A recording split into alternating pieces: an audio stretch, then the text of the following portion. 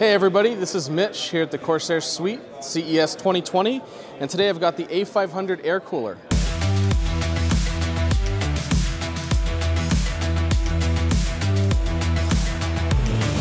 This is the first air cooler the Corsair's made in 8 years, so we're pretty excited about this. It's a high-performance air cooler that comes in and competes against some of the best in class.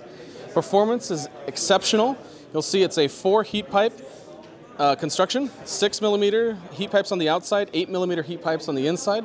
So this is going to help you at low loads with these two. These will heat up pretty quickly and start working. Take care of the kind of brunt of the cooling at these lower 5%, 10% loads.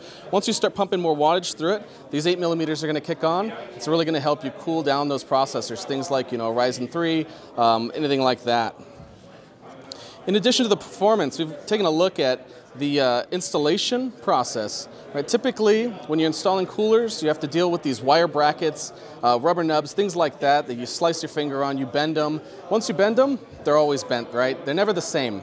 So here we have our slide lock fan mount. You have 12 steps to move the fan up and down, just in case you have high profile RAM, things like a high profile I/O shield, like you see on some of these newer Asus boards, things like that have displays. So you never have to worry.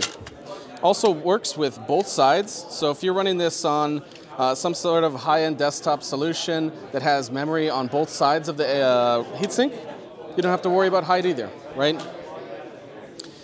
When these are seated all the way down, you have about 45mm of clearance, so that's a little more clearance than some of the other competitor coolers on the market. Usually you see they're like 39mm, 35mm worth of clearance. Dieses Video wird euch von den Seagate Ironwolf NAS SSDs präsentiert.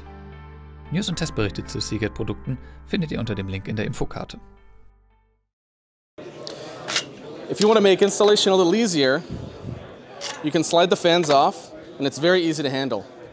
Much easier than some of the larger high-end desktop coolers, right?